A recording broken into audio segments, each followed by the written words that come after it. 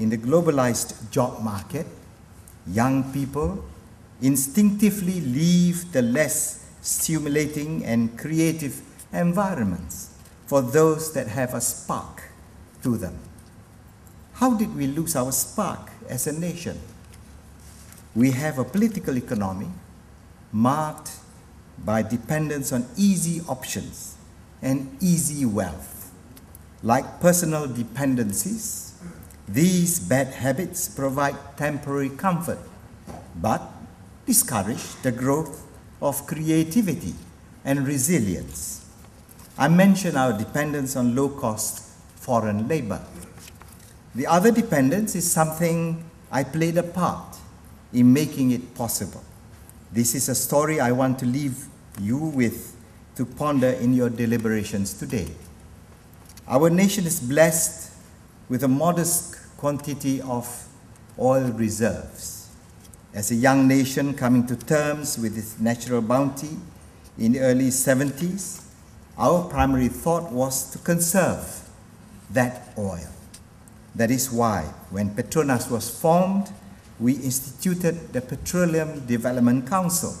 Its function was to advise the Prime Minister on how to conserve that oil and use it judiciously for national development. We knew our reserves would not last long.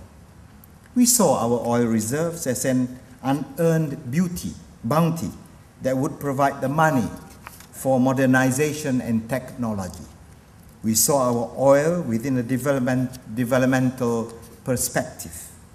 Our struggle then was to make the leap from an economy based on commodities and low-cost assembly and manufacture to a more diverse economy based on high-income jobs. Aware that we had an insufficient tax base to make the capital investments needed to make the leap, we planned to apply oil royalties to what you would call today strategic investments in human capital. Whatever money left after making cash payments, allocations for development funds, etc., was to be placed in what was to be a heritage fund for the future. The heritage fund was for education and social enrichment.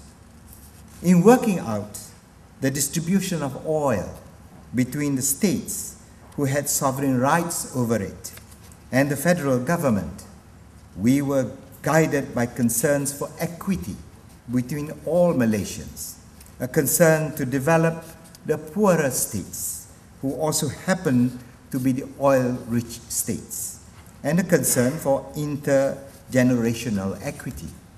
That oil was for special development purposes, and it was not just meant for our generation. Sabah and Sarawak joined Malaya to form Malaysia because of the promise of development funds. Yet today, despite being their massive resources, they are some of our poorest states. Instead of being our ace up the sleeve, however, our oil wealth became in effect a swag of money used to fund the government's operational expenditure, to bail out failing companies, buy arms, build grandiose cities amidst cleared palm oil estates.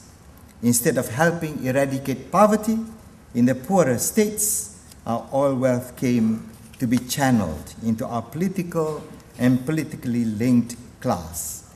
Instead of being the patrimony of all Malaysians and for our children, it is used as a giant slush fund that has propped up authoritarian rule, eroded constitutional democracy, and corrupted our entire political and business class.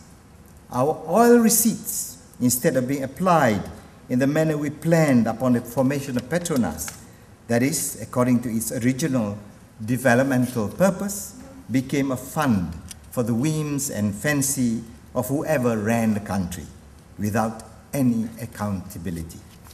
The oil that was meant to spur our transition to a more humane, educated society has instead become a narcotic that provides economic quick fixes and hollow symbols, such as the Petronas towers. Our oil wealth was meant to help us foster Malaysians capable of building the twin towers, then hire foreigners to build them, a practice in which we preceded Dubai. I would rather have good government than grand government buildings filled with a demoralized and politicized civil service. It is no wonder that we are no longer productive, no longer using our ingenuity to devise ways to improve ourselves and leap forward. Malaysia is now an oil-cursed country.